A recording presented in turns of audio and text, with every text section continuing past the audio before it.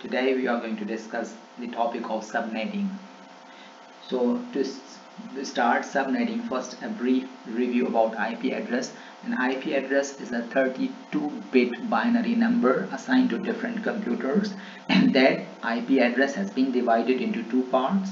One part represents the network and second part represents the hosts within that network.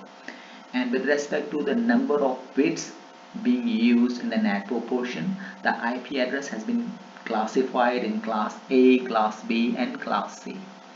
So you can see this classification on the basis of the bits being used for the network portion, and they also have been given some ranges with respect to these bits. Now subnet is basically subdivide network. So how we subdivide a network? First of all, we know that an IP address, we have two portions. One represents the network portion and second represents the host portion. And with respect to this network portion, the maximum number of networks which can be assigned an IP address is equal to 2 raised to power n. So this depends on the number of bits there.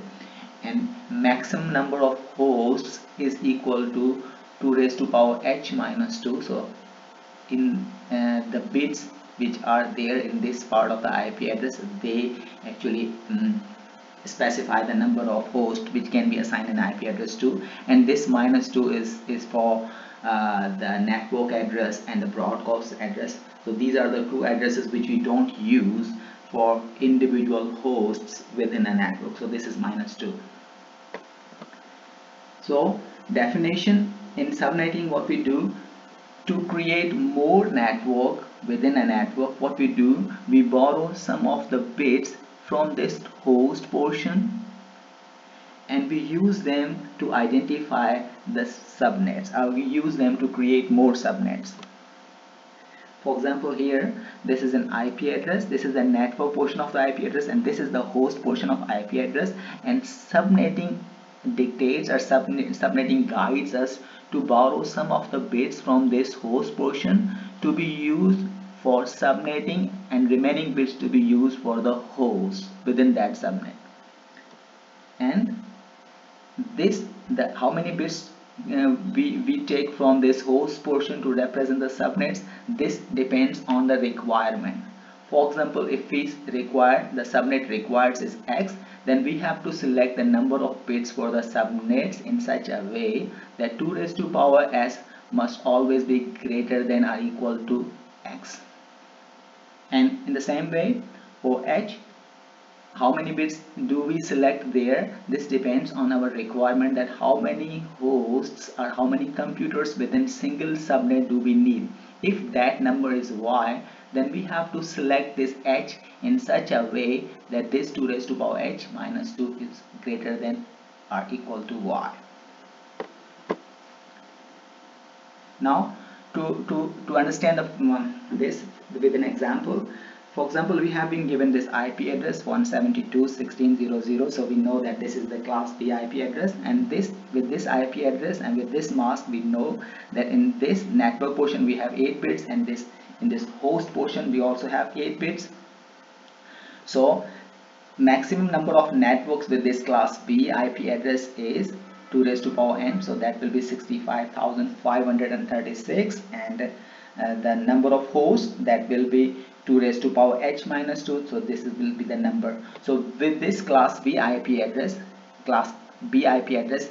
can have maximum number of networks, that is given by this, and maximum number of hosts within each network is given by this formula. Now given this situation, for instance, as an organization, you have been given a requirement that your organization wants to create 200 more subnetworks, and within each network you want to create 200 hosts. How to fulfill that requirement?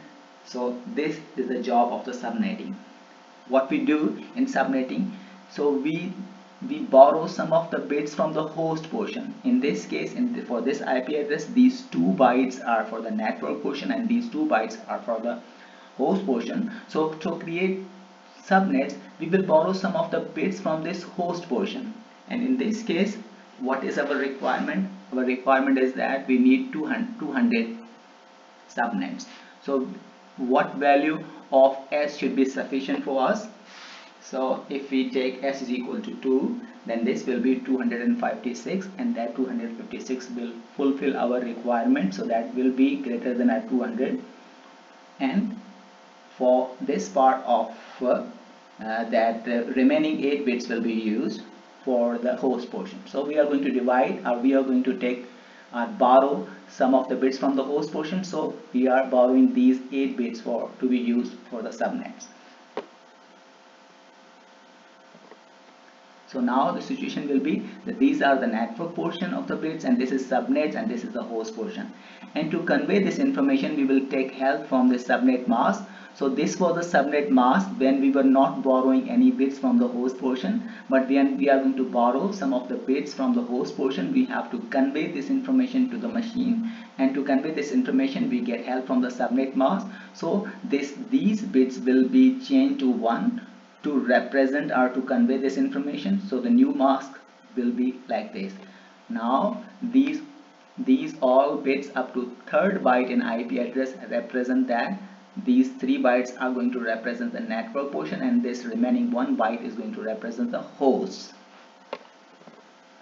Now after this, after borrowing these bits, we will have a new subnet mask, and if you're going to convert the same IP address and the mask into dotted decimal notation, then this will be again 172.16.00. But the difference will be here that 255, that is the conversion of these bits, and this is going to show that now this byte is going to represent the subnets.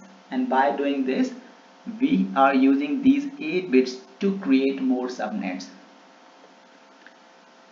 So this will be our new mask, and the same can be written in CIDR notation, that is classless interdomain routing notation. We can use this IP address and /24. So this /24 represents the number of bits which are being used to identify the network, and this 24 is also called the prefix length. So with this, what we have done, we had a single network, and we have divided that single network into multiple sub networks, and in this case we have created 256 sub network within a big network. So what are those subnets? Now comes the ranges. So the very first subnet will be, so this is 172.16.00. So as you remember, this third byte is going to represent the subnet. So this will be our subnet which will have 0 at this point, and this will be another subnet, so 1, and this will be third subnet. So in this way we will have up to 256. So this will be 255. We will have from 0 to 255 different subnets, and within each subnet we can change these host values. So 0 will be the network address we discussed in our previous video, and they will start from 1 to 254. So you see, in this host range, this 0 or these 3 bytes will remain same because they represent the network portion. These 3 bytes will remain same, they represent the network portion, and remaining these host bits will change for each computer within that network.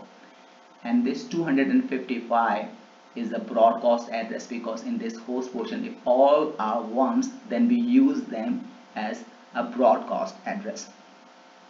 And the second subnet will have this value 172.16.1. so this 1 shows that now we are in this different subnet, and this host range will start from 1 to 254. Likewise, this is 2, it means now this represents another subnet, a new subnet, and the host range will be from 2.1 and from 172.16.2.254. This will be third subnet. So in this way we will have subnets from 0 to 255, and each subnet will have 256 IP addresses two of them will not be used. They will be used for network and the broadcast address. The remaining IPs can be assigned to the host, and we call them the usable IP addresses. And likewise for each and every subnet we will have 256 hosts.